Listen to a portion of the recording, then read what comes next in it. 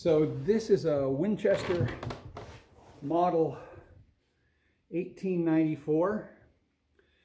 This gun in particular, according to the serial number on it, was manufactured in 1897. I bought it about 6 weeks ago, and then I had to wait to get lead and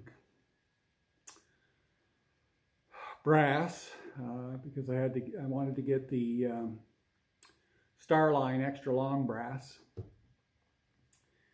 So anyway, what I've got is the Starline extra long brass.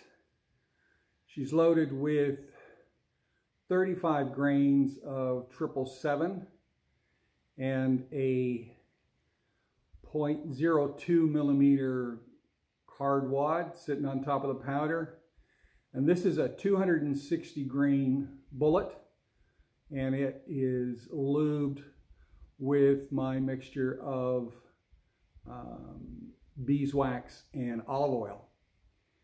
And I've fired 3 rounds so far at 25 yards, and she's on the paper, which is a plus. Right now I'm just interested in seeing how she works. If I can get her working to my satisfaction, then we'll start seeing about tightening up the groups and everything else. And so I'll let you know how it goes.